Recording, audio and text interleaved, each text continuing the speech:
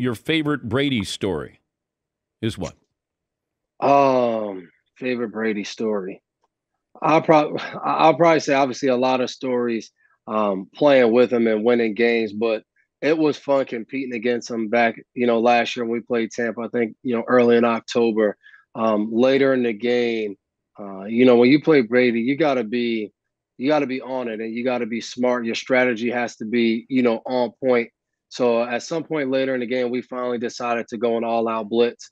And he got us a little bit with the snap count. So as he's sitting there, he smiles at us, knowing knowing what's coming, and he completes a pass to break, and I'm running down on him. And as soon as he completes the pass, moving backwards, he goes, "Come on, Dev, blitz zero. You think I'm not going to know that?" And starts laughing.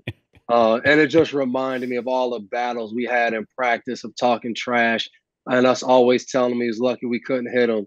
And then him doing it in the game and just a true Brady moment. Well, Rodney Harrison would talk about how Brady would get so upset with the defense in practice.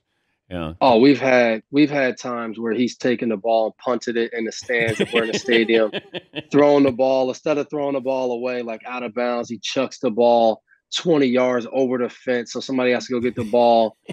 Those are the days as a defense where, because once that happens, now we're not stopping. We're going to keep talking to them, keep getting them angry. But I will say those are the days that made our team better throughout training camp in the season.